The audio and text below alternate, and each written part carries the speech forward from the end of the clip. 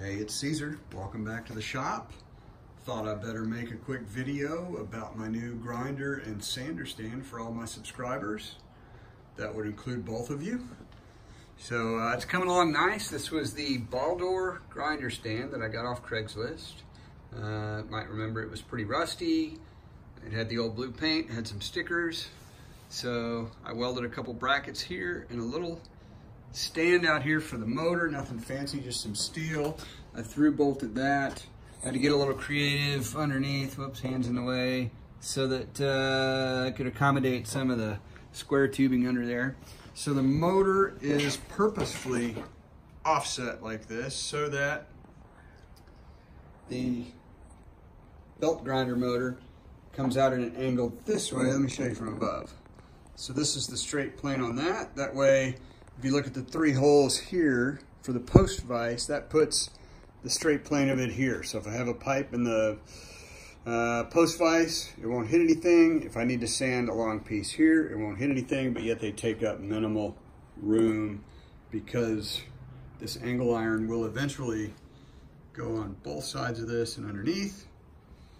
The cart will stop about here and the anvil will be mounted on the other side under the bench grinder. So a lot of TIG welding today. This is a hefty, quite hefty stanchion, I guess, that a large housing fits on that will come up and over the bench grinder, big plastic, or they're actually Lexan guards that will come down. And again, the anvil will be here.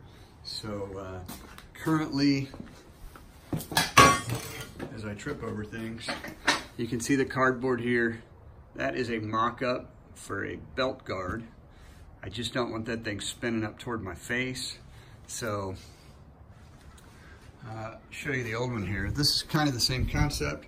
So when I bought this thing on Craigslist, it had a different motor on it, and the motor sat in the back, but I wanted to save some room here on the top. I wanted to lower my center of gravity, but I also, because of the way this is set up, I flipped the motor around. This motor, it's a TEFC, totally enclosed, fan-cooled motor. So fan out here, you know, grindings and droppings and stuff, metal droppings are not gonna hurt this thing because the grinder exhaust is gonna be back here. The belt grinder exhaust will be on that other side. I will try and contain it to some extent, but belt guard here. So this will go on from this side. I welded up this piece of 1/8 inch steel under here. This is really firm. So there'll be that belt guard on this side and then attached to this side, it'll cover the bottom part. So this one, you can see it comes down just below the motor. And these two may attach to each other, but that way the motor and belt are enclosed from this side, and especially from the working end up here, because this is the thing spinning. Now those are good belts, but if that thing decided to catch and let loose, boy, it would not be good flying up toward me. So I did get a piece of, this is real flexible steel. It's still a little rusty, but that is definitely thick enough to contain a belt if it decides to fly apart. So I'll use this template.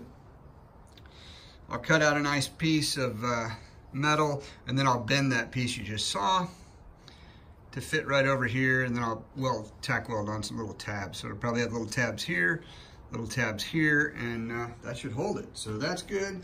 The post vise, that's gonna be a pretty easy install.